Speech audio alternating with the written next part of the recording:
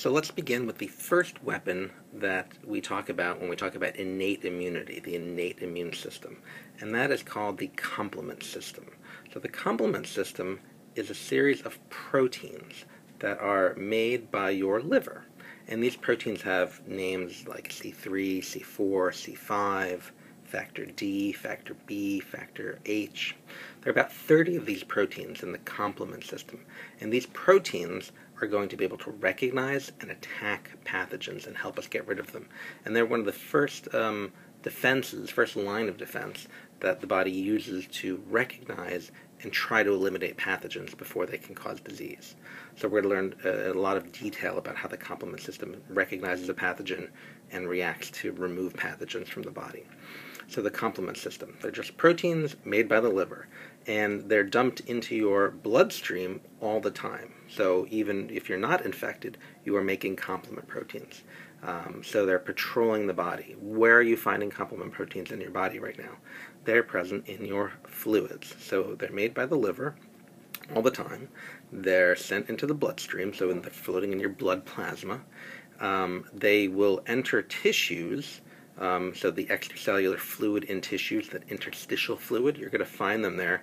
You'll especially find them there if there's inflammation going on. So we talked about inflammation a little bit, and increased vascular permeability. So when blood vessels become leaky, more fluid moves from the blood into tissues. And one of the things that goes with that fluid is complement proteins. So complement proteins are moving from your blood plasma into your tissues, a little bit if you're not infected, a lot if you are infected and have inflammation going on. And those complement proteins can be drained into the lymphatic system as well via the lymph. So these proteins are pretty much present all around the body in your fluids, and they're going to be used to detect extracellular pathogens. They're not going to look at intracellular spaces. They're going to stay outside of cells. So anything in the extracellular space, they hopefully will recognize and attack. So we've got to learn some things about complement. First of all, like I just said, one of their functions is to recognize pathogens in the extracellular fluids. And once they recognize them, they will really do a number of things that involve destroying the pathogen. That's great, so we don't get sick. And they're also going to help other things destroy the pathogens. So that's an introduction to complement. These are proteins. So what are the functions of these proteins? Many of them are proteases, which you should have learned about in biochemistry. A protease is an enzyme that cleaves proteins. So many of these proteins that I'm showing you here, not all of them, but many of them are proteins that cleave proteins. And we're going to learn the specific substrates for each of these proteins. So for every protease we talk about, you got to know the substrate. So you might want to make a chart or a table for each protein that is a protease, what its substrate is. The other thing that you need to know about many of these proteins is that they're zymogens, which means they are inactive sometimes and are active other times. So you hopefully learned about in biochemistry enzymes. Enzymes can be active, but enzymes can also be inactive. Many of these complement proteins, when they're circulating in the bloodstream and there's no infection, they are inactive proteases. Something is going to trigger them to activate, which we'll learn about soon, and they'll be active proteases and start to cleave proteins. So when complement proteins are floating around your body, they might be inactive if there's no infection, and they become active when there is an infection. So the other thing that you need to know about for these complement proteases is when do they become active. So keep that in mind when you draw some sort of chart or table about complement protein enzymes. Okay, here's the pathogen. There's a virus on the bottom, a bacteria at the top. So let's talk about complement. The main complement protein is C3. This is the most important complement protein. So C3 is going to be manipulated by many different things. But the manipulations will all involve C3 being cleaved into C3a and C3b. So C3 is just a protein. Proteins can be cleaved, right? You can cleave the peptide bond between some amino acids. And that's what happens with C3. There's going to be protease coming along and cleaving C3 into two pieces, C3a and C3b. So these are just protein fragments of C3. Many things are going to do this, and we'll learn about all of them. When C3 is cleaved into C3a and C3b, C3b can be covalently attached to the surface of pathogens. So what I've drawn there is a covalent bond. You remember bonds, hopefully interactions, electrostatic interactions, hydrophobic interactions. This is a covalent bond linking C3b to the molecules on the surface of a virus or a bacteria or a parasite. And this is called complement fixation. You're marking something for destruction. You're marking something for attack. The best way to mark it is to physically and covalently attach it to it.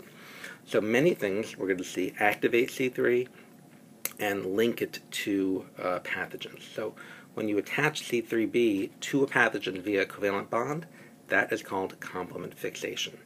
When C3 is cleaved into C3a and C3b, that is called complement activation. And there are three ways to activate complement.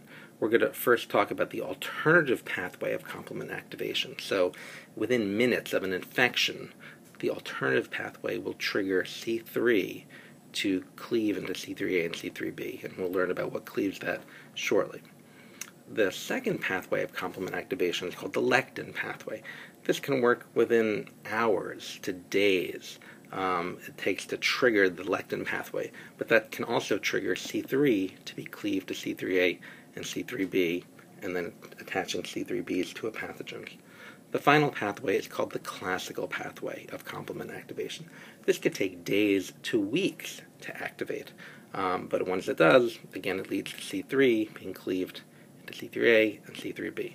So all these pathways could be taking place simultaneously, but typically the order we talk about them occurring in the body is alternative pathway, then the lectin pathway, and then the classical pathway. But they can also all be occurring at the same time, depending on if the things that need to start them are all present. And we'll learn what needs to start all of these pathways in separate videos. What does complement do when it's fixed to a pathogen? So these are the effector functions. And there are three main effector functions for complement, regardless of which pathway started it. Once the complement is fixed to the pathogen, C3bs are attached to the pathogen, three things can occur.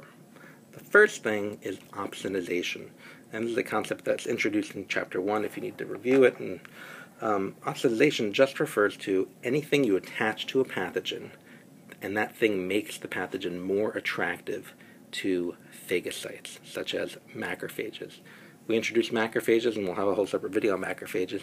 Macrophages are phagocytes. They love to eat things. But if you cover that thing with something that makes it even more attractive to phagocytes, like macrophages, that's called opsonization.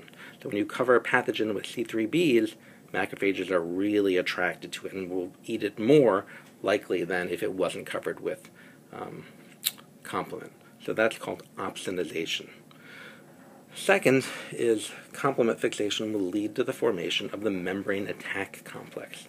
That involves complement proteins drilling holes into the membranes of pathogens and popping them like balloons, draining them of their cytoplasm. So we'll learn about the formation and structure of the membrane attack complex.